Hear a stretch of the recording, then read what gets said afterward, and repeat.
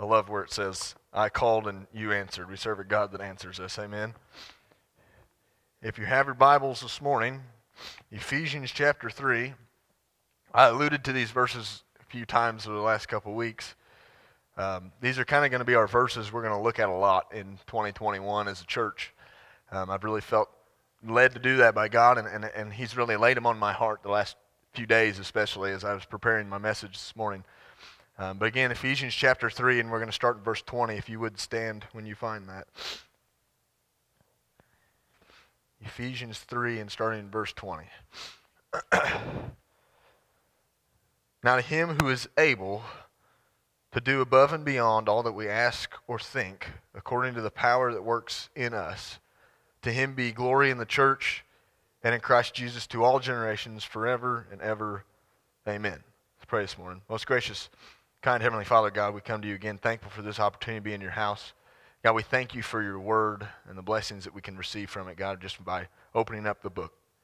God, we thank you for your willingness to forgive us where we failed you, God, your willingness to send your Son to die on a cross that we could be forgiven, and we just thank you for that. God, again, this morning, we just ask that you be with this time this morning, be with our message. Allow it to be your words that are spoken.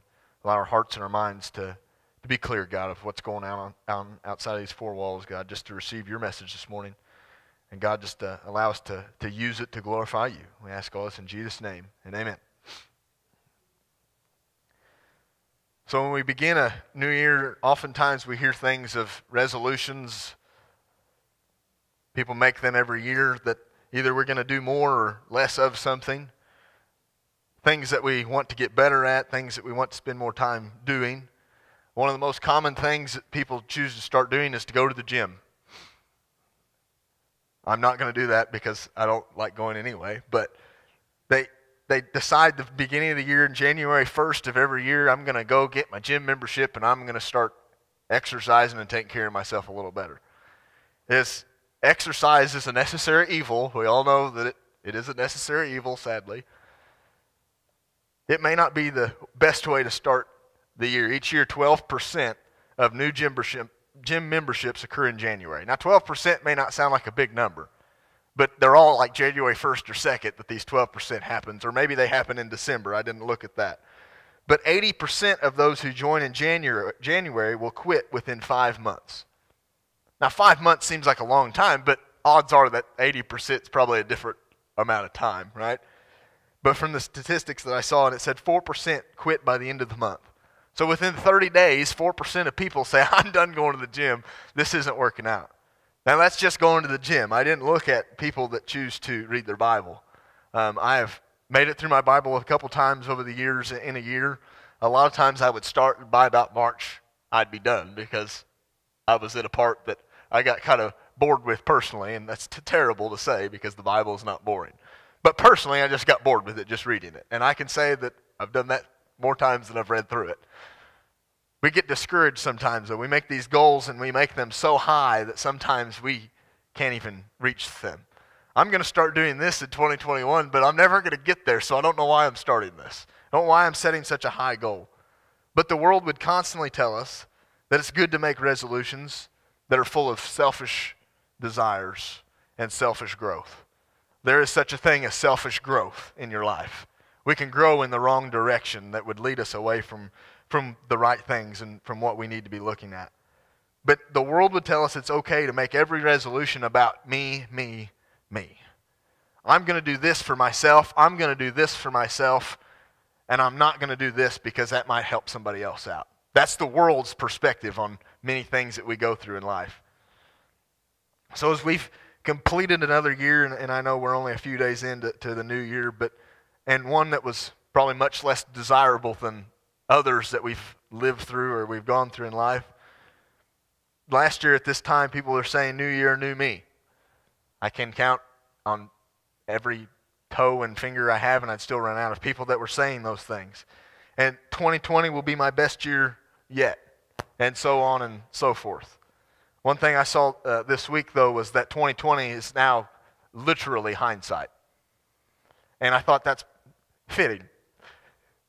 But so often we say these things when a new year starts. I'm going to do these things because it's a new year. It's the time to start new things. Yet these same people were the ones that likely had not such a great year. The ones that said, I'm going to have the best year I've ever had. Why? Because their faith was not rooted in the right things. Their faith was rooted in what the world had to offer. And in 2020, the world didn't offer good things from the world's perspective. But from God's perspective, He always offers good things. Even when we're going through the valley, God's offering the right things for our lives. When we attempt to be like the world, though, we will constantly be let down. Constantly will we be let down. But when we put our faith in mankind, we will get let down every time, guaranteed. Because guess what? I'm human and you're human. And the people that we're around are human. We're flawed people. Wednesday night, we probably stayed an hour longer than we should have, and everybody had to drive home in the ice, so my bad. But I was thinking back as I was driving home this week, and 2 years ago, me and Emily totaled my truck in an ice storm just the same. And I was thinking, well, I'm glad that's not happening. Then I saw one car in the ditch, and then I saw another car in the ditch, and I'm thinking, okay, well, somebody's having a bad night. But so often we forget what's happened to us in the past, and we just say, well, I'm just going to do new things this year. Sometimes it's good to forget our past, right? Especially our sinfulness. Christ threw it as far as the east is from the west, but we learn from our mistakes at the same point. There is only one person that has never failed us, only one that has never fallen asleep on the job, only one that can help us in our most desperate times, and that's God. It's not your pastor, okay? I will tell you now, I will fail you at some point. You will get mad at me at some point, and that's fine. I can handle that. My wife gets mad at me a lot, and she'll watch this later and tell me that's not true, but I've been sleeping on the couch this week, not because she's mad, but feels that way. But God is the only one who has never let us down. Our Heavenly Father has not and never will let us down. In the year 2021 is where the rubber hits the road for Ellis Mound. That's not just me saying it, okay? I truly believe that in 2021, things are going to happen for us. Why? Because we're going to put the work in. You don't like that four-letter word, I understand. We'll talk more about that tonight. Hopefully you'll be here. But when I wrote this exactly, and I said, now this is not me just saying that I know exactly what will happen. However, I believe these verses that we're reading today more today than I did even yesterday and the day before that. See, God's not done with us as Christians. He's not done with us as a church. He's not done with our world just yet, or He'd be back. God said that He would come at the right time for the end to happen. And this time He's not going to come as a baby. But as we begin this year, we should all turn our focus away from the negative things of the world and begin focusing on God. Then when we look at the world's point of view, we see it half empty. We don't see it half full. We see it half empty. Coming to church alone is not us focusing on God, though. And I hate to tell everybody that. But us coming to church alone is not us focusing on God. It's a point that we need to make, right? But I can only show you so much information in 30 minutes. But you can open this every day. See, when we focus on God, we decide that we're going to do something on our own through the week. The radio station that we listen to, I drive around all day through Posey County. And I listen to Christian radio 99% of the time. Why? Because I need it, first of all, because my temper gets a little best of me sometimes. But for another reason, I want to be focused on God. I want God to be first and foremost in my life. So coming to church alone is not focusing on God. Reading our Bibles alone is not enough. Focusing our prayer life is not enough. But doing all of those combined is a starting point. That's where we begin our growth with God, is when we take the time to read His Word and to look to Him for guidance and to come to church, to fellowship with other Christians. So where do we begin, though? How do we get to a point of focusing on God? Well, the first thing we have to do is we have to see what He can do. What He can do. In verse 20 it says, "Now to Him who is able to do above and beyond all that we ask or think." Often we attempt to rely on our own talents and our own understandings to accomplish something. And we as Ellis Matter none immune to that, right? We can focus on what we do best. I do best at this. My wife will tell you she's not a big reader. I try to read a book a month. It doesn't work out that way because I pick a 300-pager and I'm not Keegan. I can't read that fast. Keegan reads books like 800 pages in a day, it seems like. But anyway, we as a church can fall into this trap as well when we attempt to do things within the church that's focused on what I want. Ellis Mound doesn't need to be what Trevor wants or what Emily wants or what anybody else here wants. It needs to be what God wants first and foremost. And I know everybody that's here knows that. But we still need to say it sometimes. We need to remind ourselves daily that God's not happy with what we want. He's happy with what He wants and us doing that in His church. When we do this, though, and we focus on our own things, we hinder what God can do in and through us. When we focus on what I can do, we're limiting God. Because God can do so much more than any of us combined in this room. No matter how old we are, how young we are, how many talents we have, we're nothing compared to what God can do in our lives. God is able to do through us. God is able through us to do anything. Sorry, can't talk. But it takes us allowing God to use us. That's a big factor in 2020. We focused more on what was going on around us. And I'm sorry to say, but coronavirus didn't just go away overnight on December 31st and January 1st. As much as I would have loved that and everybody here would be fine with that, it didn't happen, okay? Unless science has done something that I missed it. I don't think it's happened, though. But my point is this, that if we focus on the world's perspective of things, God can't use that. God can't use us if we're too busy living our worldly desires out. But God can use us if we're willing to say, enough of what I want, God, but what you want is what I need. So what can God do? He can rescue from the fiery furnace in Daniel 3 and 17. Most of us probably know that story. The fourth man in the fire. He can shut the mouths of lions, Daniel 6, 20 and 22. He can give sight to the blind, Matthew 9, 28 and 30. He's able to save us completely in Hebrews 7 and 25. Notice that I didn't say some of the way. I didn't say 50%. I didn't say 75%, but completely He can save us. And He's able to make grace overflow in 2 Corinthians 9 and 8. And in our verse today, He's able to do above and beyond. See, when we focus on what I can do, I'm limited. I can only do so much. But when we focus on what God can do, He can send His Son to die for my sins. He can send His Son to die for the world that hated Him. We don't like to be hated in our own lives. We don't like people to not like us, right? But we need to be wanted.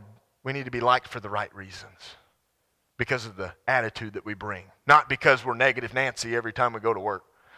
I go to work and first thing out of a lot of guys, another day, we're here, woo. Can't wait to go to work again. And I come in with a smile on my face because I'm just happy to have a job, right? And we go through life and we have a different perspective no matter where we are. But the God that we serve can do so much more. Look around. There's not a whole lot of us here this morning. We have a good number, right? But there's not a whole lot of us here. God's preparing us for more. Preparing us for more in our own lives and for more of the people in our building. Why? Because we wouldn't be here week in and week out if He wasn't. We wouldn't show up with the inspiration to go another day if we didn't know God was still going to work in our lives. But we have to realize that He can do it, not me, not you. When we do this, we see how little we can actually do it on our own. Humility is something we all probably struggle with at some form or fashion, and whatever it is. Just ask me, I'll tell you how good I am at something or how bad I am at it. Then just go play golf with me, I'll show you how bad I am. It's okay. But we have to realize that God doesn't have to use us. God doesn't need us, per se. But He wants us. He wants to use us, individually and as a church. Ellis Mound, me and Rick were talking this morning, been through the ringer. Several ups and downs, right? But guess what? We're all still here. We're still doing God's work. Why? Because God's not finished. When we see what God can do, He doesn't give up on us. And if God can not give up on me, a lowly sinner, what else can he do? He loves us enough to say, hey, I still love you. I still want to use you, even though you've messed up a few times. Or maybe messed up over and over and over again. God's still not finished.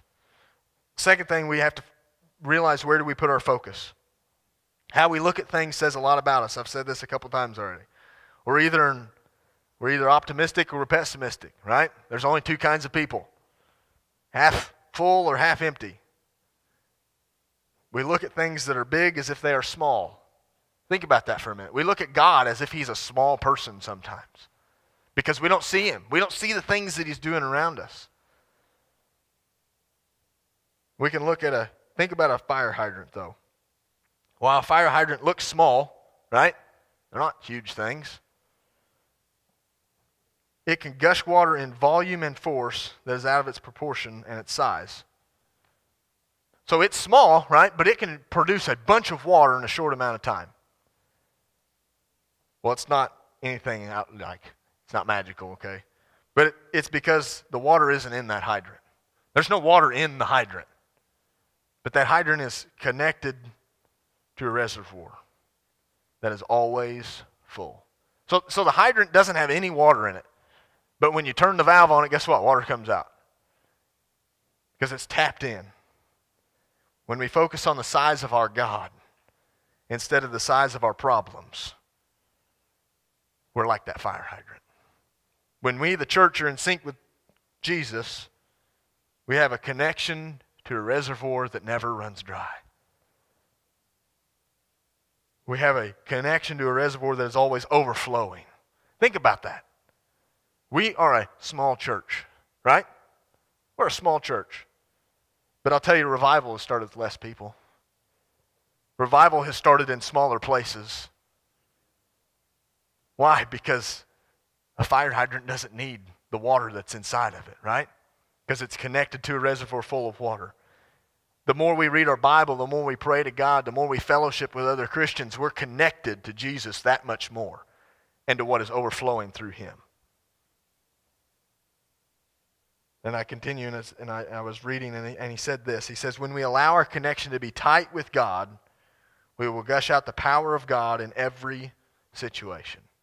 Notice it doesn't say that if we have a tight connection to God, we'll gush out when he wants us to. No, but he wants us to all the time, right? See, when we want a fire hydrant, we got to turn it on, right? It's like a light switch. We've got to flip the switch. If you want light in the morning, I probably take my daughter and wife off this morning as I walk into the bedroom, just flipping lights on and doing my thing. Probably went over real good.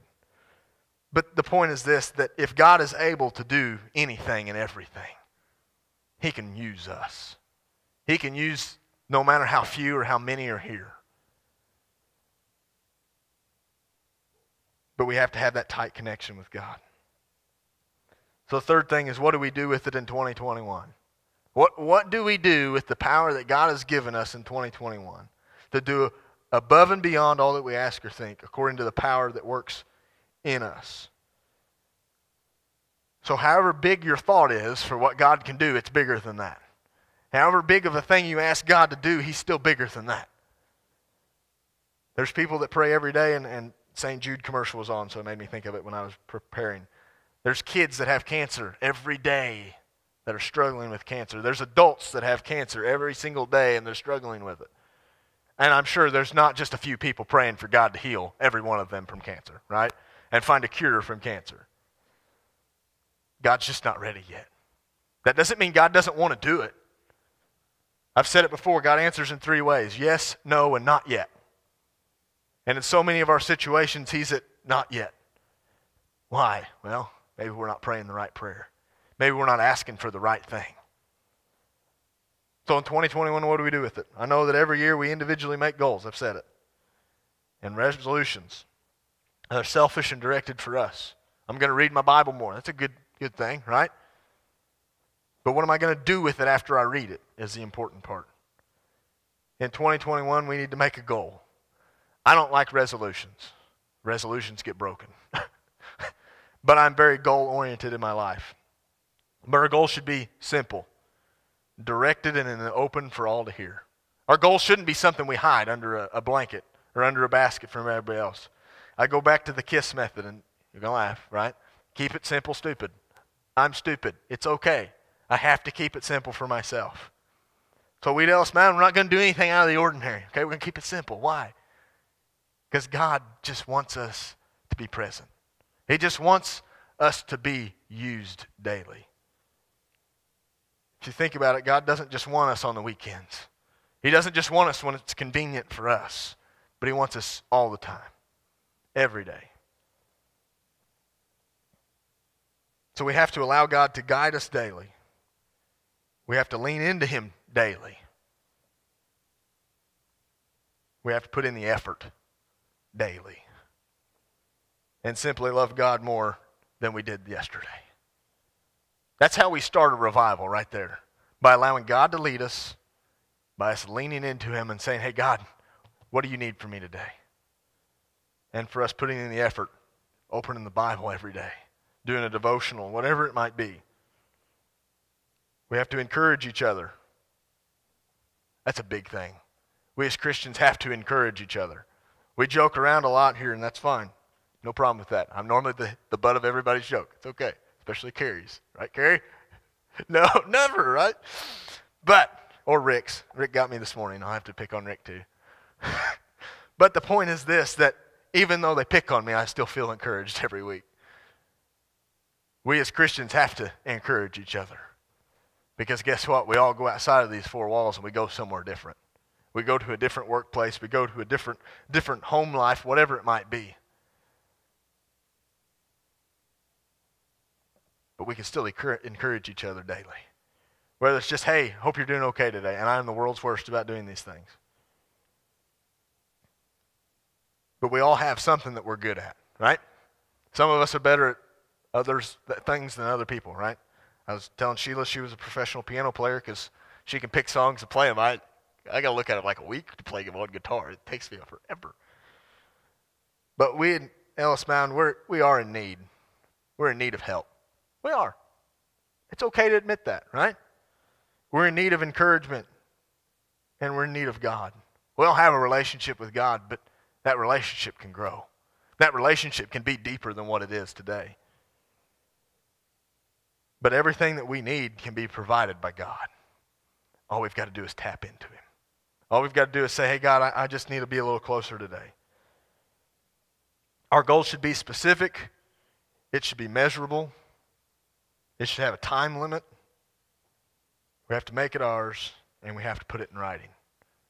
That was from Dave Ramsey. I didn't write that. But Dave Ramsey said to be specific.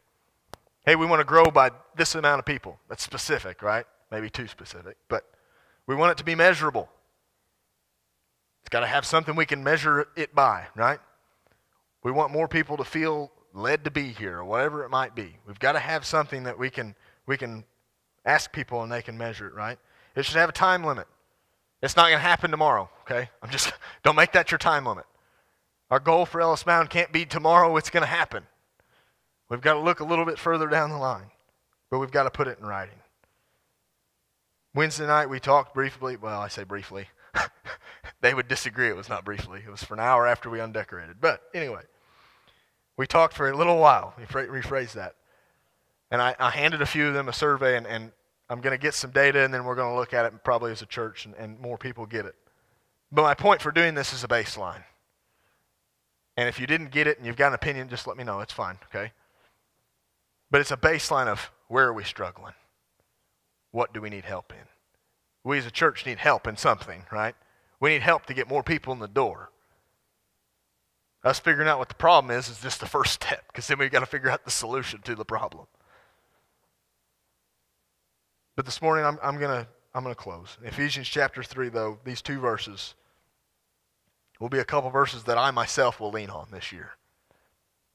Because I'm not able to do what God can do. I'm not able to do anything close to what God can do. But I can let God use me. And we individually can let God use us. I don't care if you're able to get around or not. God can still use us. Whatever state that we're in, if we're willing to be used, God will use us. But God has laid these verses on my heart for us as a church. Me and Emily were talking, and it was funny how it worked out. I'll tell the story. We were just looking at verses in the Bible, and I said, we need to figure out a theme for 2021 for our church. I said, because we've got to see something. We've got to look towards the end goal. And she said, well, how about Ephesians chapter 3? And okay, I kind of, remember some verses. And she goes 20 and 21. And I went, that's convenient. Remind me what they say. And she read them, and I said, yep, that's it. But we at Ellis Mountain, we just need a little more. We need a little more of God in our lives. There's a song out by, I think it's Zach Williams, and it says, he needs a little less of me and a little more like Jesus. I need to be a little less like Trevor and a little bit more like Jesus every day. Sheila's shaking her head. She knows what song I'm talking about. I'll get that one worked up for next week maybe.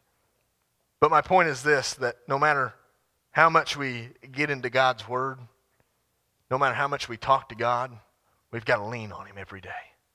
We've got to be dependent on God for every aspect of our lives. I'm going to ask that you would stand. I'm going to ask Carrie and Sheila to come.